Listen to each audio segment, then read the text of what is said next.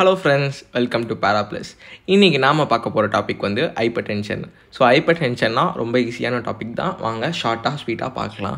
So ஹைப்பர்டென்ஷன்னா என்ன சொல்ல வராங்கன்னா, இன் ஷார்ட்டாக சொல்கிறதுக்கு என்னென்னா ஹை பிளட் ப்ரெஷர்.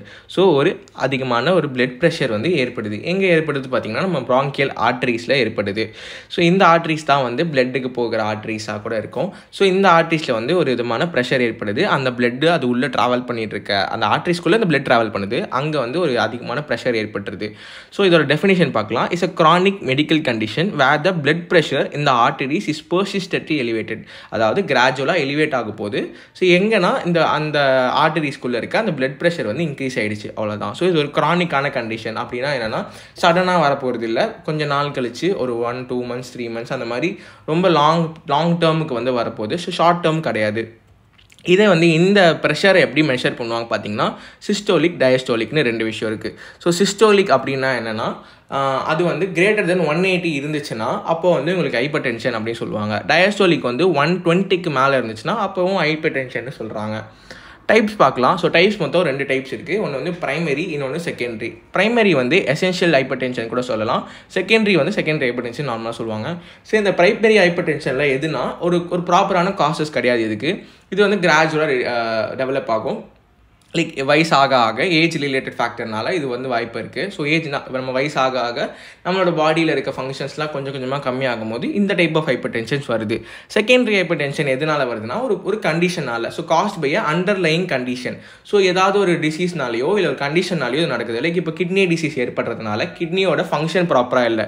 அப்படி கிட்னியோட ஃபங்க்ஷன் ப்ராப்பராக இல்லாத பட்சத்தில் வந்து urine output. So கிட்னியோட most important ஜாபே தானே. ஸோ ஃப்ளூயிட்லாம் பேலன்ஸ் பண்ணுறது, ஃப்ளூயிட் ரிட்டென்ஷன் வச்சுக்கிறது அது. ஸோ அந்த வேலை எதுவுமே பண்ணனா, ஸோ அதனால் இங்கே வந்து என்ன நடக்குதுன்னா, கிட்னி டிசீஸ்னால ஹைப்பர் டென்ஷன் ஏற்பட வாய்ப்பு இருக்குது. ஹார்மோனல் டிஸார்டர் பார்த்தீங்கன்னா, இந்த ஃபீமேல்ஸில் பார்த்தீங்கன்னா ஹார்மோன்ஸ் வந்து இம்பேலன்ஸ் ஏற்படும். ஸோ அதனால் வந்து ஹைப்பர் டென்ஷன் ஆகிறதுக்கு நிறைய சான்சஸ் இருக்குது. ஸோ ப்ராப்பரான ஈட்டியாலஜி பார்க்கும்போது ப்ரைமரிக்கும் செகண்டரிக்கும் என்ன டிஃப்ரென்ஸ் பார்த்தீங்கன்னா, ப்ரைமரி வந்து ஜெனட்டிக் ஃபேக்டர்ஸ்னு சொல்கிறாங்க. லைஃப் ஸ்டைல் ஃபேக்டர்ஸில் இதெல்லாம் வருது பார்த்தீங்கன்னா, நம்ம வந்து டயட்டு, ஃபிசிக்கல். ஸோ அதிகமாக வந்து ஒர்க் அவுட், ஃபிசிக்கல் ஆக்டிவிட்டி பண்ணால் கூட ஹைப்பர் டென்ஷன் ஏற்பட வாய்ப்பு இருக்குது. அதே மாதிரி இன்ஆக்டிவிட்டி. ஸோ எதுவுமே பண்ணாமல் இருந்தால் கூட வாய்ப்பு இருக்குது. ஸோ எந்தவித ஃபிசிக்கல் ஆக்டிவிட்டியும் பண்ணாமல் இருந்தாலுமே நம்மளுக்கு வந்து ஹைப்பர் டென்ஷன் வரதுக்கு சான்சஸ் இருக்குது. ஒபிசிட்டி இருக்குது. ஒபிசிட்டினா குண்டாக இருக்குது. ஸோ குண்டாக இருக்கிறவங்களுக்கு கூட R more prone to hyper tension. And finally ageing. So ageing வந்து வயசு ஆக 40, 50, 60 இந்த மாதிரி ஏஜ் ஆக நம்ம பாடி ஃபங்க்ஷன்ஸ்லாம் கம்மியாகும் போது ஹைப்பர் டென்ஷன்ஸ் வரும். செகண்டரி ஹைப்பர் டென்ஷன் எதனால் வருது பார்த்தீங்கன்னா, கிட்னி டிசீசஸ். ஸோ ஏதாவது ஒரு கண்டிஷனால தானுங்க. ஸோ கண்டிஷன் பார்த்தீங்கன்னா கிட்னி டிசீசஸ், கிட்னியில் ஏதாவது ஒரு பிரச்சனை ஏற்பட்டதுனால ஹைப்பர் டென்ஷன் வர வாய்ப்பு இருக்குது. எண்டோக்ரைன் டிஸார்டர் ஏற்பட்டால் வந்து பிரச்சனை, அந்த ஹைப்பர் டென்ஷன் வரும். மெடிக்கேஷனாலையும் சொல்கிறாங்க. Like NSAIDs, கார்டிகோஸ்டெராய்ட்ஸ். ஸோ இந்த மாதிரி ட்ரக்ஸ்லாம் எடுத்துக்கிறதுனாலையும் ஒரு லாங்கர் டேர்மில் எடுத்துக்கிறதுனால நம்மளுக்கு ஹைப்பர் டென்ஷன் வரும். இப்போ ப்ராப்பரான சைன்ஸ் அண்ட் சிம்டம்ஸ் பார்க்கும்போது, ஃபர்ஸ்ட் ஆஃப் ஆல் இந்த ஹைப்பர் டென்ஷன் பார்த்தீங்கன்னா நார்மலாக ஏசிம்டமேட்டிக், அதாவது ஆஃபன் ஏசிம்டமேட்டிக்னு சொல்லுவாங்க. நம்மளுக்கு வந்து சிம்டம்ஸ் வந்து வெளியில் அவ்வளோ ஈஸியாக தெரியாது. ஸோ ஸ்டார்டிங் ஸ்டேஜ் தானே, இது க்ரானிக் டிசீஸ்னால நம்மளுக்கு ஸ்டார்டிங்லேயே நம்மளுக்கு எதுவுமே தெரியாதுங்க. ஸோ போக கிராஜுவலாக இந்த சிம்டம்ஸ்லாம் தெரிய வரும். அது என்ன மாதிரி சிம்டம்ஸ்னு பார்க்கும்போது, ஹெட்டேக்ஸ் இருக்கும், டிசினஸ் இருப்பாங்க பேஷண்ட்டுக்கு, shortness of breadth and nose bleeding ஆக வாய்ப்பு இருக்குது, செஸ்ட் பெயின் இருக்கும். ஓகே, இப்போ வந்து நம்ம ப்ராப்பரான பேத்தோஃபிசியாலஜி பார்க்கலாம். ஸோ எதனால இது நடக்குது, எதுக்கு வந்து இவ்வளோ வந்து இது வந்து ஹைப்பர் டென்ஷன், எனக்கு வந்து ஐபிபி இருக்குது அப்படின்னு சொல்கிறாங்க. ஸோ இது எதனாலலாம் நடக்குதுன்னு பார்த்தீங்கன்னா, மொத்தம் 3 டைப் ஆஃப் பேத்தோஃபிசியாலஜி இருக்குது. ஸோ ஃபஸ்ட்டு வந்து நம்ம எதை பார்க்கலான்னா, ராஸ். அதாவது ராஸ் குட்டின்னு இல்லை, ராஸ்னா இது ஈஸியாக ஞாபகம் வச்சுக்கிறதுக்காக நான் ராசு குட்டின்னு சொன்னேன், தப்பாக எடுத்துக்காதீங்க. ஸோ ராஸ் வந்து என்னென்னா renin angiotensin aldosterone system. So இந்த ரெனின் ஆஞ்சியோடென்சின் ஆல்டோஸ்டிரான் சிஸ்டம் இது ஒரு டைப் ஆஃப் சிஸ்டம் நம்ம உடம்புல இருக்குது. இந்த சிஸ்டம் வந்து ரொம்ப அதிகமாக வேலை பார்த்துரும். ஸோ ரொம்ப அதிகமாக வேலை பார்த்துரும் போல், அவ்வளோதான் ஷார்ட்டாக சொல்லணும்னா. இவர் எதுக்கு வேலை பார்க்குறாரு பார்த்தீங்கன்னா, இன்கேஸ் நம்மளுக்கு ஐபிபி வந்து எப்படி வருது, இதனால எப்படி ப்ரெஷர் இன்க்ரீஸ் ஆகுதுன்னு பார்த்தீங்கன்னா, இப்போ ஒருத்தவங்களுக்கு லோ பிபி இருக்குது. ஸோ பிபி வந்து கம்மியாக இருக்குது, அப்போ வந்து பிளட் ப்ரெஷர் வந்து கம்மியாக இருக்குது. அப்படி பிளட் ப்ரெஷர் கம்மியாக இருந்துச்சுன்னா அவங்களோட ஃப்ளூயிட் வால்யூமே கம்மியாக இருக்குதுன்னு சொல்கிறாங்க. ஸோ இப்போது ஒருத்தருக்கு வந்து பிளட் ப்ரெஷர் கம்மி, ஃப்ளூயிட் வால்யூம் கம்மியாக இருக்குது. இப்போ என்ன ஆகுதுன்னா கிட்னியில் வந்து ரெனின்னு ஒன்று இருக்குது. ஸோ ரெனின் வந்து கிட்னிலேருந்து ரிலீஸ் ஆகுது. So renin releases from the kidney அப்படின்னு சொல்கிறாங்க. ஸோ இது ஒரு பக்கம் ரெனின் ஒருத்தன் வந்துடுறான். ஸோ ரெனின் ஒருத்தன் வந்துடுறான். இந்த பக்கம் பார்த்தீங்கன்னா லிவர்லேருந்து ஆல்டோஸ்டிரான் வந்துடுறான். ஸோ ஆல்டோஸ்டிரான் ஒரு டைப் ஆஃப் காம்போனன்ட் வந்து இந்த பக்கம் வந்துடுது. ஸோ கிட்னிலேருந்து ரெனின் வந்துடுது, லிவர்லேருந்து ஆஞ்சியோடென்சின் வந்துடுது. இப்போ இவங்க 2 பேரும் ஒன்று சேர்ந்து ஆஞ்சியோடென்சின் 1ன்னு கன்வெர்ட் ஆகிடுறாங்க. ஸோ 2 பேரும் வந்து கிட்னியில் இருக்க ஒரு விதமான என்சைமில் வச்சுமோ இவங்க ஆஞ்சியோடென்சின் 1ன்னு கன்வெர்ட் ஆகிடுறாங்க. ஸோ இப்போ இந்த ஆஞ்சியோடென்சின் 1 வந்து ஆஞ்சியோடென்சின் 2வாக கன்வெர்ட் ஆக போகுது. இது எப்படி நடக்குதுன்னு பார்த்தீங்கன்னா ACE அப்படின்னு அவர் பேர் என்னன்னா ஆஞ்சியோடென்சின் கன்வெர்ட்டிங் என்சைம். ஸோ ஷார்ட்டாக ACEன்னு சொல்லுவாங்க. இவர் மூலிமா வந்து இந்த ஆஞ்சியோடென்சின் 1 வந்து 2வாக கன்வெர்ட் ஆகிடுது. இந்த ஆஞ்சியோடென்சின் 2 இவரோட வேலை என்னன்னு பார்த்தீங்கன்னா 2 விஷயம் பண்ணுறாரு. ஒன்று வந்து வாசோ கன்ஸ்ட்ரிக்ஷன். ஸோ இப்போ பிபி வந்து அங்கே கம்மியாக இருக்க பட்சத்தில் வந்து வாசோ கன்ஸ்ட்ரிக்ஷன் ஏற்பட்டு அங்கே ஒரு பிளட் ப்ரெஷரை இன்க்ரீஸ் பண்ணுறாரு அவர். ஸோ கன்ஸ்ட்ரிக்ட் பண்ணுறாரு, பிளட் வெசலில் கன்ஸ்ட்ரிக்ட் பண்ணுறாங்க. ஸோ அதனால் வந்து என்ன பார்த்தீங்கன்னா பிபி வந்து இன்க்ரீஸ் ஆகிடும். ஸோ ஒரு பக்கம் இன்க்ரீஸ் ஆகுது. இன்னொரு பக்கம் ஆல்டோஸ்டிரான் இன்னொருத்தரை வந்து ப்ரொடியூஸ் பண்ணி அவர் என்ன பண்ணுறாருன்னா அங்கே அந்த ஆஞ்சியோடென்சின் வந்து ஆல்டோஸ்டிரானாக கன்வெர்ட் ஆகிட்டு அவர் என்ன பண்ணுறாருன்னா reabsorption of fluid. So உடம்புலேருந்து fluid வெளியில் வந்து போகாமல் அது திருப்பி ரீஅப்சர்வ் ஆகுது. ஸோ ஃப்ளூயிட் ரிட்டென்ஷன் ஆகுது. ஸோ கிட்னியில் வந்து என்ன ஆகுது பார்த்தீங்கன்னா அந்த ஃப்ளூயிட் வந்து ஃபில்டர் ஆகுற ஃப்ளூயிட் வந்து நிறைய அமௌண்ட்டில் வந்து திருப்பி ரீஅப்சர்வ் ஆகிடுது. ஸோ ரீஅப்சர்வ்னா திருப்பி நிறைய உடம்புல வந்து ஃப்ளூயிட் இருக்குது அப்படின்னா பிளட் வால்யூமும் இன்க்ரீஸ் ஆகிடும்.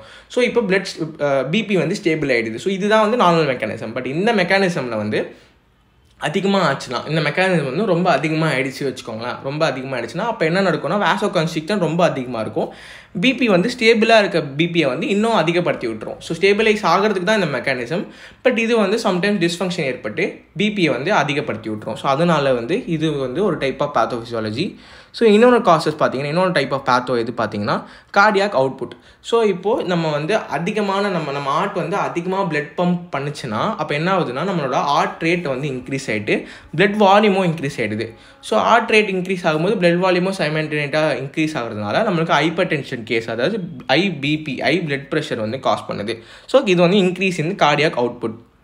நெக்ஸ்ட் பார்க்கும்போது peripheral resistance. So increase in peripheral resistant அப்படின்னா என்னென்னா இப்போ வந்து பிளட் வெசல்ஸ் பிகம் நேரோ. ஸோ நம்மளோட பிளட் வெசல்ஸ் வந்து ஏதாவது ஒரு பிளாக் மூலயமா, ஒரு அத்திரோஸ்கிலோசஸ், ஒரு பிளேக் மூலயமா நேரோ ஆகிடும். ஸோ நார்மலாக இருக்க பிளட் வெசல் வந்து நல்லா கன்ஸ்ட்ரிக்ட் ஆகிடும், ஒட்டிக்கும், குட்டி குட்டியாக ஒட்டிக்கும். ஸோ இப்போ பார்த்தீங்கன்னா அங்கே வந்து ஒரு ஃப்ளோ ரெசிஸ்டன்ஸ் ஏற்பட வாய்ப்பு இருக்கும். ஸோ அங்கே போகிற பிளட்டு வந்து அந்த இடத்துல ஒரு அடைப்பு வந்ததுனால, ஒரு நேரோவிங் ஆகினதுனால அங்கே வந்து உங்களுக்கு பிளட் ஃப்ளோ வந்து டிக்ரீஸ் ஆகிடும். ஸோ இப்போ பிளட் ஃப்ளோ டிக்ரீஸ் ஆகிடுச்சுன்னா அல்டிமேட்டாக வந்து உங்களுக்கு என்ன நடக்கும் பார்த்தீங்கன்னா ஹைப்பர் டென்ஷன் ஆகிறதுக்கு நிறைய சான்சஸ் இருக்குது. ஸோ இதுதான் 3 type of pathophysiology for hyper tension. Diagnosis பார்க்கும்போது பிபி மெஷர்மெண்ட், அதாவது இந்த சிஸ்டோலிக் டயஸ்டோலிக் கரெக்டாக இருக்கான்னு சொல்லி நம்ம பிபி மிஷின் வச்சு நம்மளை வந்து பார்ப்பாங்க. ஸோ பிபி வந்து டெஸ்ட் பண்ணி பார்ப்பாங்க. அண்ட் கிட்னி ஃபங்க்ஷன் பார்ப்பாங்க. அதான் சொன்னல செகண்டரி ஹைப்பர் டென்ஷன் பார்த்தீங்கன்னா ஏதோ கண்டிஷனால. ஸோ அதனால் கிட்னி ஃபங்க்ஷன் கரெக்டாக வேலை பார்க்குதா, எலக்ட்ரோலைட் லெவல், பாடியில் இருக்க ஃப்ளூயிட்ஸோட லெவல்லாம் கரெக்டாக இருக்கா அப்படின்னு பார்ப்பாங்க. அப்புறம் வேறு ஏதாவது செகண்டரி காசஸ் இருக்கா, இந்த பேஷண்ட்டுக்கு வேறு ஏதாவது டிசீஸ் இருக்கா, எண்டோக்ரைன் டிசார்டர் இருக்கா, இல்லை ஏதாவது ட்ரக்குனால இது வந்திருக்கா இந்த ஹைப்பர் டென்ஷன் அப்படின்னு சொல்லி ப்ராப்பராக டயக்னோஸ் பண்ணி இவங்களுக்கு ட்ரீட்மெண்ட் கொடுப்பாங்க. ஸோ மேனேஜ்மெண்ட் பார்க்கும்போது இவங்களுக்கு வந்து ஒரு இவ்வளோ செட் ஆஃப் ட்ரக்ஸ் கொடுப்பாங்க. மொத்தம் 5 கிளாஸஸ் ஆஃப் ட்ரக் வந்து கொடுப்பாங்க. டயூரிட்டிக்ஸு, ஏசி இன்ஹிபிட்டாரு, ஆஞ்சியோடென்சின் 2 ரிசப்டார் பிளாக்கர்ஸ், அப்புறம் calcium channel blockers, beta blockers. So இந்த ஏசிஇ இன்ஹிபிட்டார் இதோட வேலை என்னன்னு பார்த்தீங்கன்னா இந்த ஆஞ்சியோடென்சின் கன்வெர்ட்டிங் என்சைம் இருக்குது பார்த்தீங்களா, அதை வந்து வேலை பார்க்காம தடுத்துரும். அப்படின்னா அடுத்த ஸ்டேஜஸ் எதுவுமே நடக்காது. வாசோ கன்ஸ்ட்ரிக்ஷன் ஒன்று நடக்காது, ஆஞ்சியோடென்சின் 2 ஒன்று நடக்காது, ஆல்டோஸ்டிரானுமே ஃபார்ம் ஆகாது. ஸோ இந்த கம்ப்ளீட்டாக இந்த கீழே இருக்க இந்த 3மே வந்து ஸ்டாப் ஆகிடும். எதனாலனா இதை இன்ஹிபிட் பண்ணிட்டா, இதை ஸ்டாப் பண்ணிட்டா, ஆஞ்சியோடென்சின் கன்வெர்ட்டிங் என்சைமை ஸ்டாப் பண்ணிட்டா. ஸோ அதனால தான் இந்த ட்ரக் கொடுப்பாங்க. டயூரிட்டிக்ஸ் வந்து பாடி ஃப்ளூயிட் அதிகமாக இருக்கிறதுனால ஃப்ளூயிடை வந்து இன்னும் வெளியில் போகிறதுக்காக, ஸோ அவங்க வந்து ஃப்ளூயிட் வந்து ரீஅப்சார்ப்ஷன் ஸ்டாப் பண்ணுறதுக்காக இந்த டயூரிட்டிக்ஸ் கொடுப்பாங்க. கால்சியம் சேனல் பிளாக்கர், அப்புறம் பீட்டா பிளாக்கர்ஸ். ஸோ நான் என்ன சஜஸ்ட் பண்ணுறேன்னா அந்த ட்ரக்லாம் ஒரு தடவை பார்த்துக்கோங்க. ஸோ பேர்லாம் நீங்களே படிச்சுக்கோங்க. படிச்சுட்டு நீங்கள் உங்களுக்கு ஏற்ற மாதிரி உங்கள் ட்ரக்ஸ் எல்லாம் நீங்கள் நோட்ஸ் எழுதிக்கிட்டு உங்களுக்கு என்ன விருப்பம் இருக்கோ அந்த மாதிரி ஒரு ஃபார்மேட்டில் நீங்கள் போய் எக்ஸாம் எழுதுங்க. ஸோ நான் ஜஸ்ட் கான்செப்ட் எக்ஸ்பிளைன் பண்ணுறது தான் இந்த வீடியோ பண்ணிகிட்ருக்கேன். ட்ரக்ஸ் வந்து ப்ராப்பராக நீங்கள் படிச்சுக்கோங்கன்னு சொல்கிறேன். ஸோ என்னோட ட்ரக்ஸ் இருக்குது, என் நோட்ஸ் உங்களுக்கு படிக்கணும்னா படிச்சுக்கோங்க. இல்லைனா ப்ராப்பராக உங்களுக்கு தேவையான டைமில் வந்து தேவையான கிளாஸஸ் ஆஃப் ட்ரக்ஸு, தேவையான ட்ரக்ஸ்லாம் நீங்கள் எழுதி நீங்கள் வந்து படிச்சுக்கோங்க. அவ்வளோதான் ஃப்ரெண்ட்ஸ். தேங்க்யூ. தேங்க்ஸ் ஃபார் வாட்சிங். Bye bye.